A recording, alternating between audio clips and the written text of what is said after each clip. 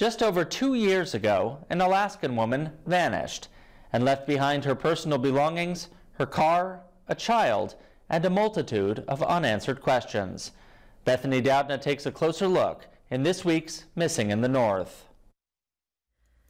On the morning of July 12, 2022, Mary Dawn Wilson packed up her car, said some casual goodbyes, and drove out of Healy along the Parks Highway.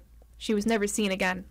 Mary was a 69-year-old Alaskan woman who had been staying with some friends in Healy on the night of the 11th. She had a 2-year-old toddler with her, the child of some close family friends whom she had promised to look after for a few days. Around 1:30 in the morning on July 14th, Alaska State Troopers received a tip that a vehicle, later identified as Wilson's, was found stuck around 6.8 miles down the Stampede Trail. The 2-year-old child Wilson had been looking after was locked inside, and Wilson herself was nowhere to be found. Some of her personal belongings, however, were found scattered another mile down the trail.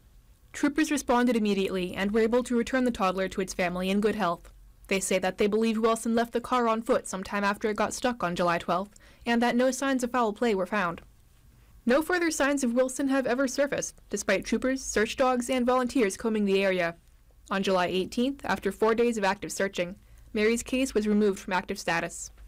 Mary Wilson, who may also use the last name Standley, is described as 4 feet 10 inches tall with gray hair and blue eyes, and a small scar on her left ear. She was last seen wearing a green and cream-colored floral print cussbuck with multiple layers of clothing. If she is still alive today, she is 71 years old. If you have any potential information about Mary's case, please reach out to the Alaska State Troopers at 907-451-5100. You can also make an anonymous report online at dps.alaska.gov/tips. Reporting for News Center Fairbanks, I'm Bethany Doudna.